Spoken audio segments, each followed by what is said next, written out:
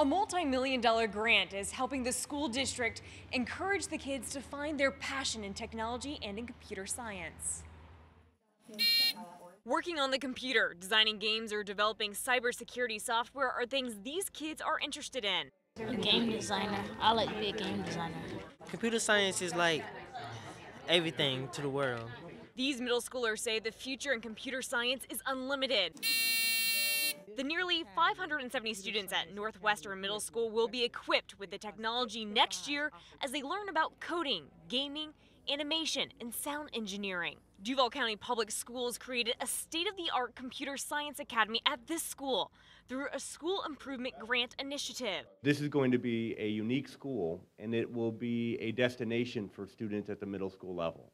This $2.1 million grant will give students the chance to learn algorithms, how to make apps, and become familiar with how the internet works. These STEM labs will also be implemented in 44 schools across the district to give other students a better understanding of how technology affects every field.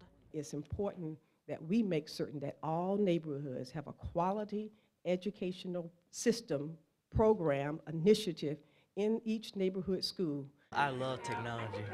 New at 5, I'll tell you why Duval County Superintendent thinks this grant will be helpful in inspiring kids to find their passion in a growing industry. Reporting in Jacksonville, Caitlin Channa, CBS 47, Action News Jax.